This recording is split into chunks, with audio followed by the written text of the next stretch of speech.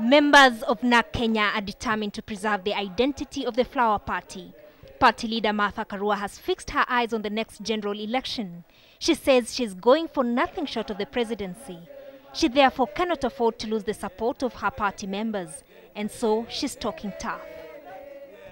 We are therefore advising our branches countrywide that any member of our party who participates in the proposed PNU elections or agrees to be recruited as an individual member will automatically be deemed to have resigned from NARC Kenya.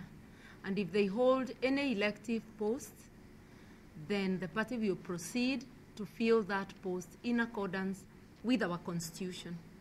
And now Karua has the Political Parties Act to her advantage. The Political Parties Act, this is for the information of all our members countrywide, forbids any person from being a member of more than one political party. She maintains that NARC Kenya is a corporate member of PNU, a member of the Grand Coalition government.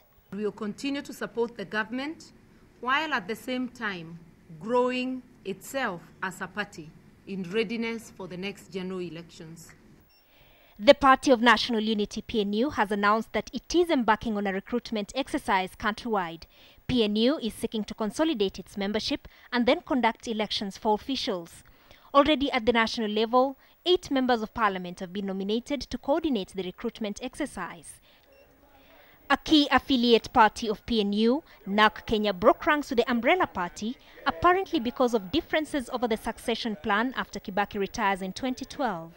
NARC Kenya plans to hold her grassroots elections on the 15th of November.